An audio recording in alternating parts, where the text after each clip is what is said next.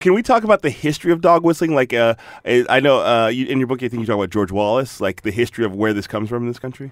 So George Wallace is this phenomenal figure because he first runs for governor in 1958.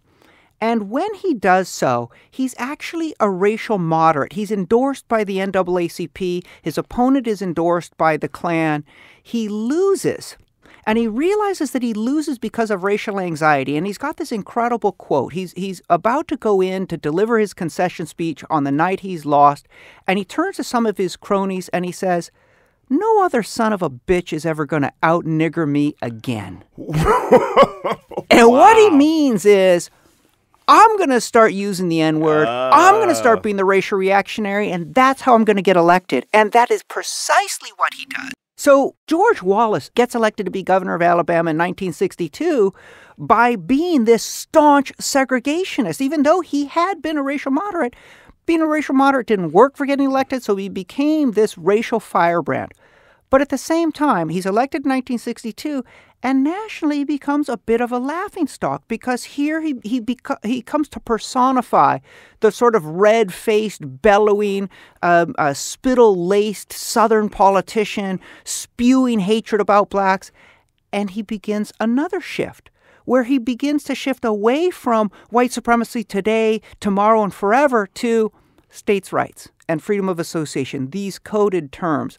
He's really pioneering the expression of white supremacy in coded terms that can be defended as race neutral.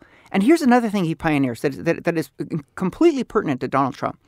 He pioneers the idea that you can flip the script on people who accuse you of racism, and you can accuse them of being the real racist for mentioning race. What? My God, that came from George Wallace? That comes from George Wallace. I thought that came from Reddit. Yeah, no. It's popular there now. But George Wallace in 1968 starts saying, you know who the biggest bigots in the world are? They're the ones who accuse others of being bigots. So is Donald Trump modern-day George Wallace? Very much so. Very much so. Not just in the sense that he's engaging in race baiting, but in the sense that he is also something of a social moderate who's shifting to the right because it's effective. He comes across as a immigrant bashing carnival barker. Yeah. Okay, I got that.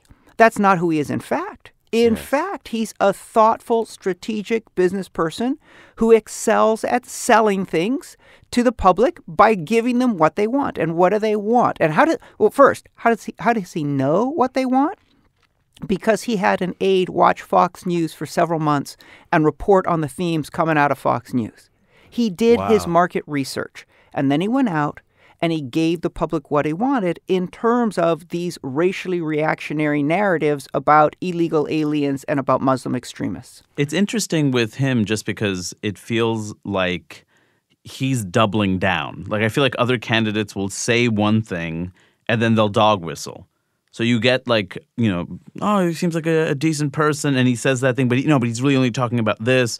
It's like that coded language. Like Donald Trump, when he says that he wants to build a wall, when he's talking about Mexicans as rapists, like that's blunt. Like that's not really dog whistling. And then when he gets challenged on that, he says, yeah, I said I want to build a wall, in ways that some politicians are like, well, I didn't mean a wall. Like they start to, some politicians, when they get caught dog whistling, they pull back. But he goes, I'm going to build it twice as high now that you challenge me. But is that dog whistling though? Because it seems blunt to me. No, it's quite blunt, but it's still dog whistling. So think about what happened with David Duke and the Klan. Well, I have to look at the group. I mean, I don't know what group you're talking about. First of all, I love the fact that Jake Tapper at the end of this was like, okay, I mean, I'm just talking about David Duke and the Ku Klux Klan here, but... I'm just talking about David Duke and the Ku Klux Klan.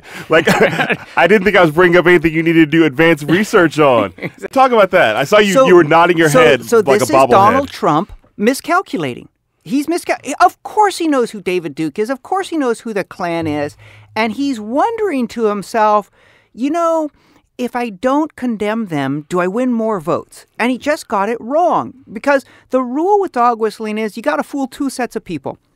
One are your liberal critics. He's given up on that. He doesn't give a shit about fooling us, right? Yeah. We all hear it. Yeah. But the other is you got to fool your supporters. because your supporters do not want to believe that they support you because they're racist.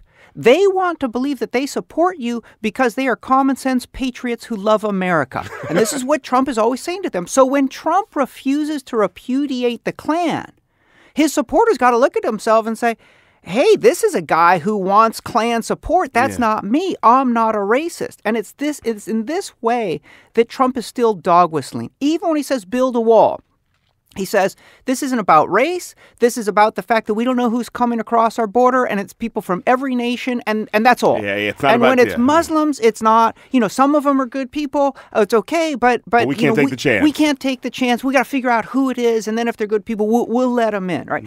He's very careful never to talk in color-coded terms. He does not ever stand up and say, I am here to ask for your vote because I intend to defend the white race, which is currently embattled by a surging tide of black and brown people. Well, he never says that speech came expressly. That speech came out of your mouth really quickly. Because I've been translating Trump's speeches in my mind. That's what he's saying, but he can't say it expressly, and he never uses a racial epithet.